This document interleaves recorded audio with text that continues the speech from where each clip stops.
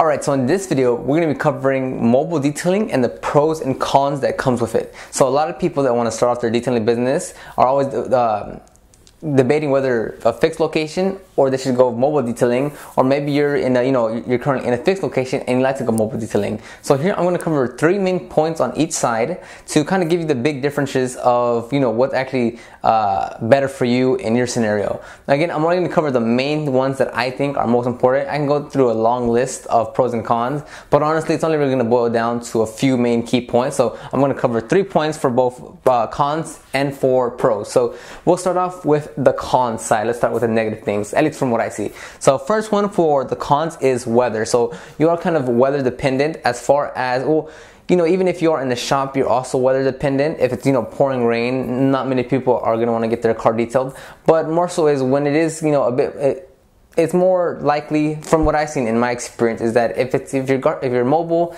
and, the weather isn't so good, then customers will kind of be a little bit more lenient towards not going through with the detail. Again, that's from my personal experience. I've also had times where it is pouring rain or the weather's not so ideal, and customers are still more than willing to go on with the detail because we just have the garage or some type of shed that we can work in. But for the most part, weather, you are a bit more dependent on the weather when you're mobile than when you're at a fixed location, from my experience at least. Next one is area to work, and what I mean by that is sometimes you'll go to some locations where you're just in a very tight space. You have little to no room to move around. You want to move your car, but you're also limited on where you're at. Perhaps you're in the front of the driveway and there's 3 cars behind you. Maybe you're in a very grand small street. Maybe I've had a lot of experiences. Maybe it's in a very tight garage, low lighting in the garage, no, if it's really hot, no AC, so you're just sweating in there. So as far as mobile detailing, you will get into some locations that are just really tight and just not ideal for detailing. Of course, you have to go through with it because you're there, but for the most part, it's not the most ideal, most comfortable way to detail, and sometimes it'll kind of affect your quality of work just because it's not conditions you're really used to.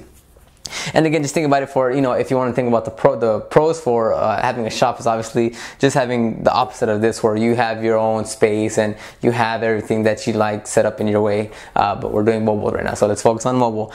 And then third one, which is also a big one, is downtime. So this is just, this is driving from your house to the customer's location, because if it takes you 30-45 minutes, and if you want to do a lot of cars, this could be a killer if there's traffic. So in an ideal world, if there's not much traffic, you can really time how long it's going to take you from point A to point B, from point B to point C, from point C to point D. But obviously if there's traffic, there's things that are going to go wrong. There's going to be a killer time for your just for you making money, because obviously you're just going to spend time on the road as opposed to getting cars detailed. So I think, me personally, I think driving the customer's location throughout the whole day is really killer. Instead of just having multiple cars come to you, you have to go to car one by one. Again, that's one of my cons, and it's not really a con, it's just one of those nuanced things that really, when things go bad, it kind of kills your time. But again, if you can optimize the time, the routes, if you know how to schedule properly, it's not really a biggie. But this can go wrong for a lot of people, depending on the city you live in, or how far apart your customers are. So now let's go to the pro side, so you can see some positive things in this. But again, these are cons, but these shouldn't deter you away from starting your mobile detailing business or going towards mobile detailing business. This is just something that you need to look out for, that so you can really just have a better game plan to go into before you just start going out there and thinking it's going to be the easiest thing you can do.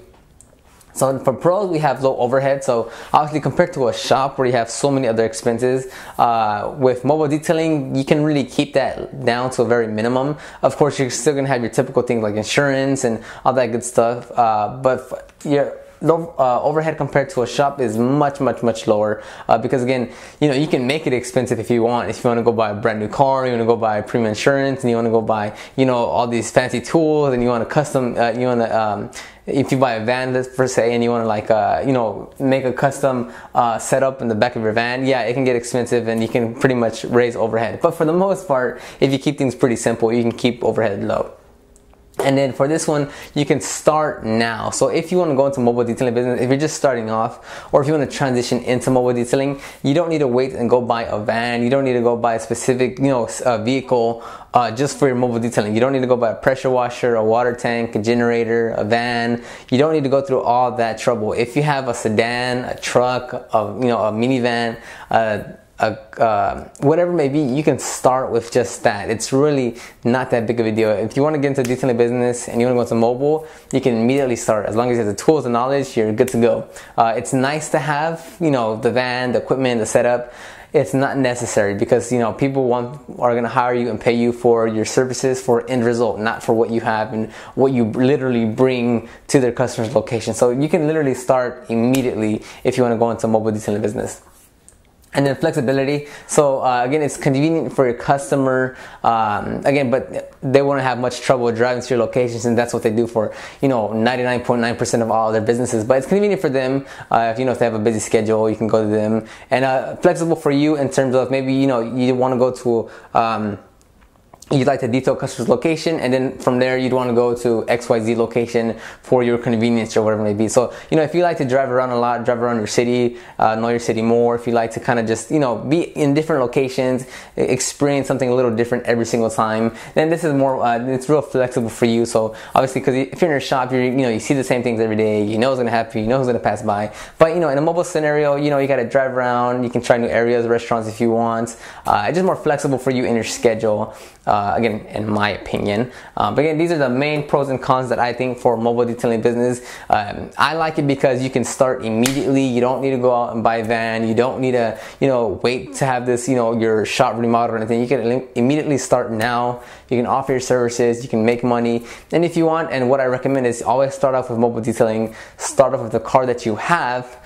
Work your customer base, grow it. Once you see that revenue is a bit more steady and you're incrementally increasing it every month, then you can look into either getting an actual mobile detailing setup like a van or a dedicated truck, or move into a shop. But I would definitely not recommend starting off and then buying a van immediately or going straight into the shop immediately, because it's ideal is what you like, but it's not what you should do in terms of being the best successful and profitable detailer out there. Hope this video helps. Leave a comment down below. Go ahead and like this video and subscribe to the YouTube channel so you can get more content of starting and growing your detailing business.